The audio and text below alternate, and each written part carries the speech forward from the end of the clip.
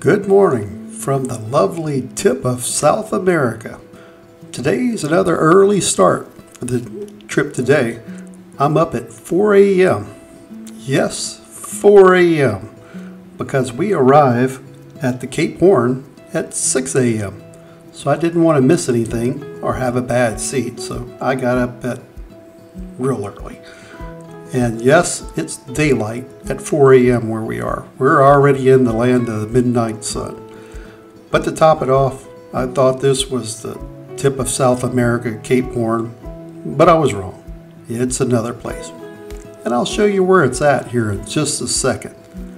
We'll bring out our trusty Google Maps to show you where I thought we were and where we're actually going. But luckily enough, where we're actually going, the weather started clearing up just as we get there.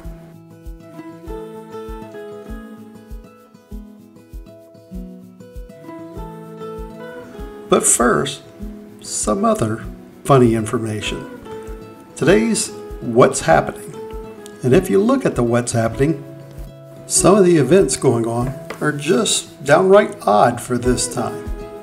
Like if you look at this morning at 8 o'clock, the pickleball court opens up. Yeah, pickleball. And then right afterwards, at 10, is a tournament of pickleball. So if you like playing pickleball on a rolling deck of a ship with 60-mile-per-hour winds in the rain and sleet, today's your lucky day for pickleball because you'll be all by yourself. I wanted to take a look at it, just curiosity, and there was nobody there. I pretty much expected that though. But just the odds of having a pickleball tournament in these conditions were funny.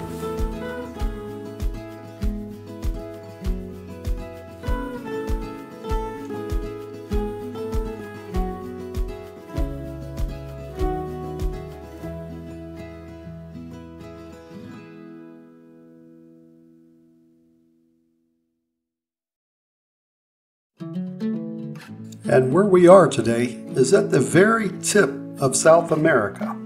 As we zoom in, yesterday we were at the town of Ushuaia, which is right here. This is the little small town where we went to see all the penguins and went along the Argentinian-Chilean border, through the fjords, out to sea, and then came over here to the Cape Horn. But where I thought was Cape Horn was actually islands off in the distance, way out here. That's where we were at 4 o'clock in the morning. But by 6 o'clock we were right on time, right here at Cape Horn. And you know you're at Cape Horn because there's one feature. Here they have a lighthouse, and it's the farthest lighthouse in the south. Along with this lighthouse is 4 people that live here. And 1 cat. The cat's name, Calafate. And if you remember, earlier on we stopped at Chacabuco, and there was a tree that had some berries that looked like blueberries. That was Calafate berries. Also, the name of the cat that lives here. But if you come down and click on this, this is the lighthouse at the end, where the 4 people live. They live here for a 1-year term. But nobody volunteered to take their place, so they're on their 2nd year at the lighthouse, all by themselves, just the 4 of them, 2 adults, 2 kids, and a cat. To show what they're expecting, all the furniture has been tied down on the ship. So we're expecting bad weather, even on the back decks. The furniture has been tied down.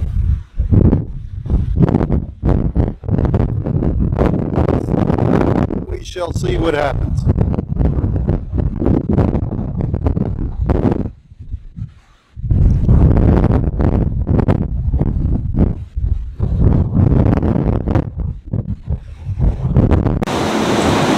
And to give you some more updates, it's hailing. You can see now the deck is getting covered in hail. What I thought was rain covering the Cape of South America is hail from here.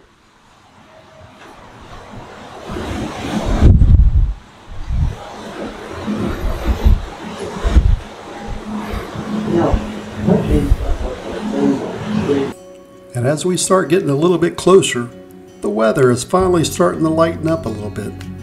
The hail and sleet has stopped, but it's still freezing cold. It's in the 30s with a good 60-mile-per-hour wind, between 50 and 60 miles per hour. But that's a little bit better than it was just 30 minutes earlier. Now I've muted the sound here, but what I'm about to do is do my best Jim Cantori impersonation. I'm going to run out to the side of the ship and take a quick video of the wind and the waves and the hail, what's left of it, and you can finally see the very tip of the Cape. So I'm going to get a good little video of that and run right back into my little protected area, just like Jim Cantori does, where he stays out of the wind. And see if I can get a little video of it to give you an idea where I'm at. I'm at the back of the ship, and I'll show you where I'm at as I turn around. I'm going to run out into the hail and see if I can video tip.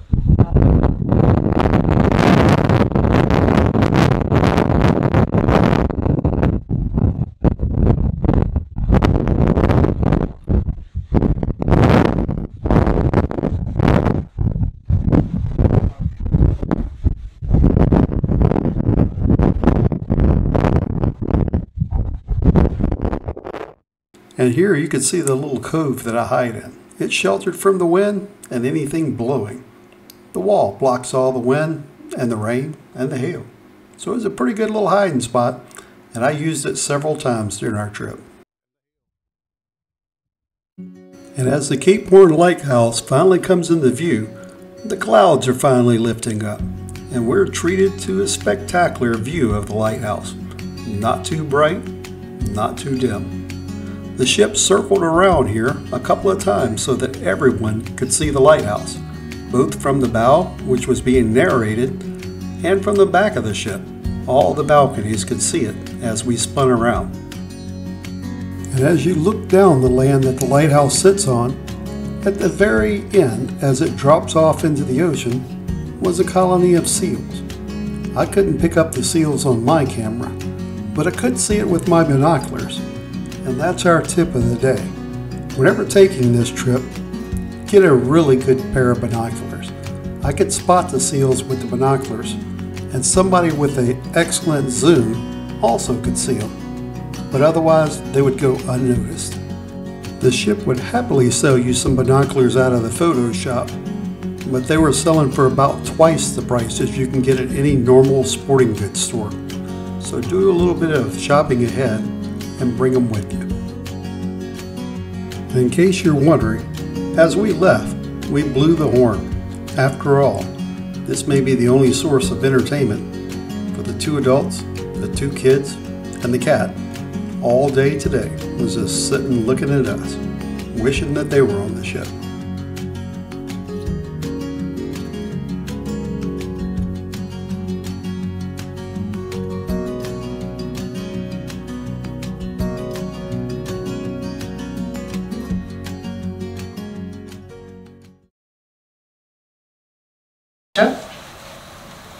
But there's some really cool world records that Antarctica holds. Antarctica has the highest elevation of any continent. So that's 7,200 feet above sea level is the average elevation of Antarctica. That's the average elevation. So there are some slightly lower points than that, obviously down at the coast, but there are a lot of higher points. So more like 12,000 feet above sea level is the centre piece of Antarctica, or the Antarctic Plateau, nearly 4,000 metres. Coldest temperature ever recorded on Earth was at a place called Vostok Station, and that sits about here in Antarctica. And Vostok Station recorded a temperature in 1983 of negative 89.2 degrees C, which is negative 128.6 degrees Fahrenheit. To put this into context, everyone or most people will probably know what dry ice is, or have had something to do with dry ice. Dry ice is frozen carbon dioxide. Carbon dioxide freezes or changes state from a gas to a solid at negative 75 degrees Celsius. So the day that it was negative 89.2 at Vostok Station, they would have been able to store their dry ice outside quite comfortably. That's a gigaton of ice. Antarctica has 24.4 million gigatons of ice. So I can't really get my head around that. So some more cool fun facts about ice. The thickest part of the Antarctic ice sheet is where the red star is, and it's about 3 miles thick. And there are lakes under the Antarctic ice sheets as well, and they were first discovered by Russian pilots that were trying to map Antarctica. So I was here, and my compass was pointing almost 180 degrees in the wrong direction. So some of you that use compasses and go tramping may have heard of the term declination. So you get your map out, you understand where the declination, which is the distance between magnetic and geographic north is, or south is, and you can have a look at that. The distance between the red cross and the yellow star is nearly 1,800 miles, and it's moving. So in 1909, it was first measured by one of Scott's expeditions. They actually planted a flag to claim South Geographic Pole. And in case you're wanting to do a little bit of hot tubbing on your trip, even though we're this far south and it's in the 30s, the hot tubs are still running strong. And the seas? Well, let's take a walk around and look at the back pool. That's the best indication of what the seas are like. And it's actually calm. The seas right now are actually calmer than when we were at Cape Horn. I thought the Drake Passage was going to be rough, but it turns out it looks like we're getting the Drake Lake all the way down to Antarctica, which is a plus.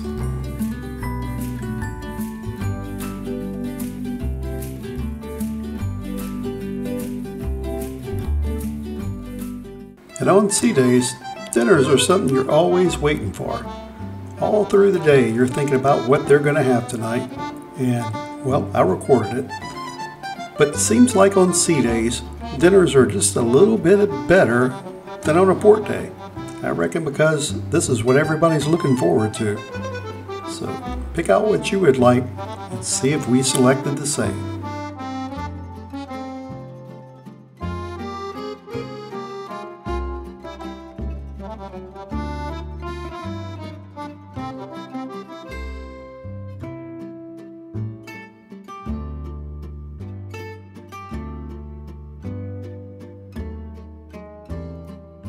I have my typical Caesar salad. And well, Cheryl, she tried something different. She got the chicken rice noodle soup. For the entree, I had short ribs with black olives. And Cheryl, she had the eggplant parmesan. Both were excellent. And we both had the lemon meringue cheesecake for dessert. And on a sea day, the entertainer is always a highlight. And tonight was a magician. The back's on the back of the deck, which is where it's supposed to be, which has no front, because the front's on the front of the deck, which is where it's supposed to be. The other cards, they stay blank. I thought of another card, like the King of the Clubs, that wave my hand, the King of the Clubs will print itself. Again, it has no back, the back's on the back of the deck, which is where it's supposed to be, it has no front, the front, and the other cards stay blank. But I waved my hand many, many times over the cards, and all the cards will print themselves, front and back, each and every card. Now,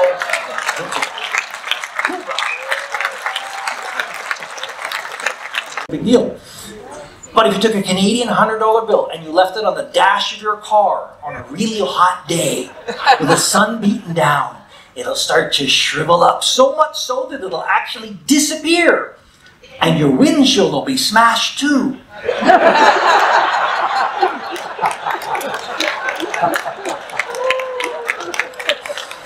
Don't do it. Don't do it. $100 bill, $100 bill. I'll figure that now. I got a pencil. So I'll put that right against the center here. Hopefully, I'll line this up right. You see that? Okay. Watch the spot right there. This will not work with the plastic money. Right there. You're not laughing now. Now here's the thing. Here's the thing. You'll never hear this sound. You'll never hear this sound with the Canadian money. Listen, listen, listen, listen. Ready?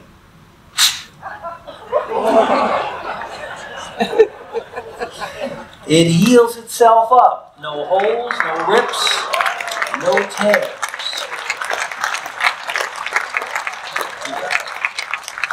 Why does that work? Works for a very good reason. I'll try to explain.